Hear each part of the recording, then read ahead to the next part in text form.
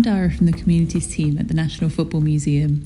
The museum's collection is packed with the history of the game of our lives. In this video, I'll be taking you through the first 11 objects and people important to the history of the Women's World Cup. And we'll be exploring the earliest international women's games, important milestones in the competition, and of course, some of the stars of the game. Our first object is related to the Dick Kerr ladies team. Dick Kerr ladies football team were hugely popular during the First World War, and their squad, which included players such as Lily Parr, was some of the very best. When the FA banned women's football in 1921, the players decided to go abroad and play football internationally. These are some of their pennants from the games, sometimes playing against other women's teams, but often playing against men's teams. During their American tour, they played against some of the top sports stars of the day, such as Peter Renzulli, who remarked, "We were national champions and we had a hell of a job beating them." Though not officially part of a World Cup, these objects highlight the beginnings of organised international women's football. The first large-scale tournament was in 1971 in Mexico. This was hosted soon after the Men's World Cup in the same country. The tournament was sponsored by Martini and Rosso and featured pink uniforms for stadium staff as well as pink goalposts, though it's hard to tell from these black and white photos. The tournament's mascot was Xochitl, as can be seen on this pennant from the tournament. Xochitl means flower, and the mascot is a girl in a football kit. The England team that played that year was an incredibly young squad, including Leah Caleb at just 13 years old. The tournament was a big success with 110,000 people gathering in the Azteca Stadium to watch the final between Mexico and Denmark, where Denmark won 3-0. Although this first tournament was in 1971, England didn't assemble their official squad for the first time until 1972, and this marked the very beginning of the Lionesses. They had their first international match against Scotland 100 years to the month after the men's first official international game. These photos are from a shoot at Wembley Stadium, though the Lionesses would not be able to play there until 2014. Here you can see 16-year-old Jenny Allett and one of the captains, Sheila Parker, with her son. The game ended 3-2 and the squad recently reunited in 2019.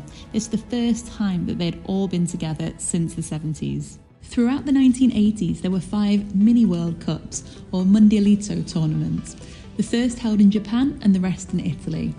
England's women's team participated in 4 of these, finishing 3rd in 1980 and 81 and winning these tournaments in 1985 and 87.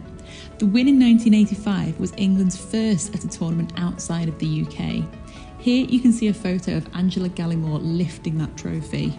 Now we're headed to 1991, where the first official Women's World Cup was held in China. This was a landmark event as it was the first tournament organised by FIFA. Though this marked a huge step forward in the women's game, there were still marked differences between this and the men's tournament the year before. The games were only 80 minutes long and just 2 points were awarded for a win instead of 3. Different smaller footballs were also going to be used, but this was scrapped shortly before the competition started. This ticket was for the closing ceremony of the competition, where the USA had recently triumphed over Norway to win this tournament, the first of 4 World Cup wins to date for the USA women's team. It wasn't until the 1995 World Cup in Sweden that England qualified for the first time. This photo shows England playing against Denmark. The player with the yellow band on her head is the multi-talented Claire Taylor. Not only did she make the England football team, but she also won a World Cup with the England women's cricket team in 1993. Whilst playing football, Taylor worked for the Royal Mail and highlighted the lack of funds for women's football, being quoted as saying, "The amount of time I spent away on unpaid leave has got beyond a joke." This list from the 1990s shows the jobs that the women's England squad had alongside their football, including animator, policewoman and driver. The 1999 Women's World Cup was remarkable for several reasons. Held in the USA, it was promoted on a scale not seen before in women's football.